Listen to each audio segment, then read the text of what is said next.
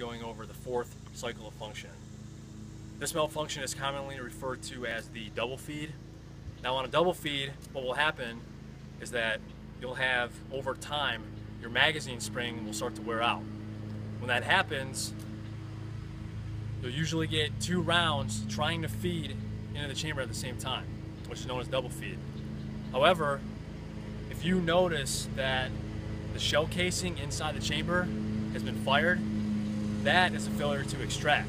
So I challenge you, when you get a double feed every time out on the range, take a look at that round that's in the chamber and for yourself determine whether or not it's a live round. If it is, that's going to indicate to you that that's a problem with the magazine spring.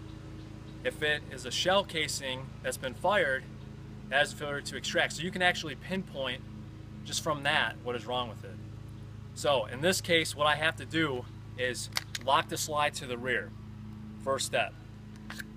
Strip the magazine. At this point, that spent shell casing is still stuck in the chamber. So what I'm going to do is I'm going to rack, and as I rack it, I'm also observing at the same time. At this point, the round fell out.